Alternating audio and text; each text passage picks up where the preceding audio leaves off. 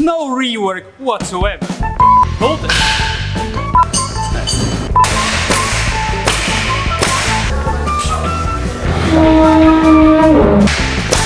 There we go. Welcome to another episode of HGG Under the Hood. Today we're going to talk about detailing, involving detailed fabrication drawings required for CNC machinery. Did you know that you can save 80% of man hours required for rework if you detail something properly? There are hundreds of ways to connect a beam to another beam. It could be bolted, it could be welded.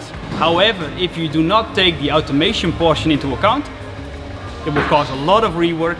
It will, I would say, cost a lot of time, and it will cost a lot of money. So let's try to avoid that by all means. Today we are standing in our work preparation office of our service center. They use 5 of our machines to cut steel for third parties on a daily basis. Because of that, and also having our 35 years of experience, we exactly know how to detail something and avoid rework from happening. Traditional machines often use macros. We also call it predefined cutting shapes. We use free shape technology to more or less cut whatever you detail or draw.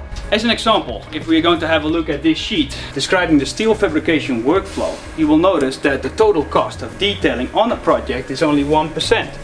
However, if you do not do proper detailing or insufficient detailing, the cost involved can be substantial further down the line.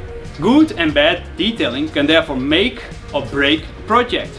Therefore, it's of utmost importance that you're going to utilize our know-how in detailing to make sure you're going to save a lot of time and cost and avoid rework from happening down the line of the project.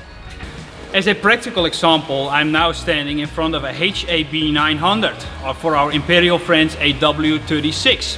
This sample contains a flange-to-flange connection with a red hole, a very specific red hole, because this red hole does not require any rework whatsoever. I really do not like rework. It's important to already realize that in the detailing stage to avoid that from happening, because I do see a lot in the field red hole connections where there is still a lot of rework to be done.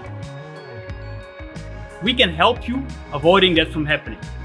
Therefore, I always say, if there's room for improvement in the detailing stage, it will definitely save a lot of time throughout the whole project. Thank you for watching another episode of HGG Under the Hood. See you next time.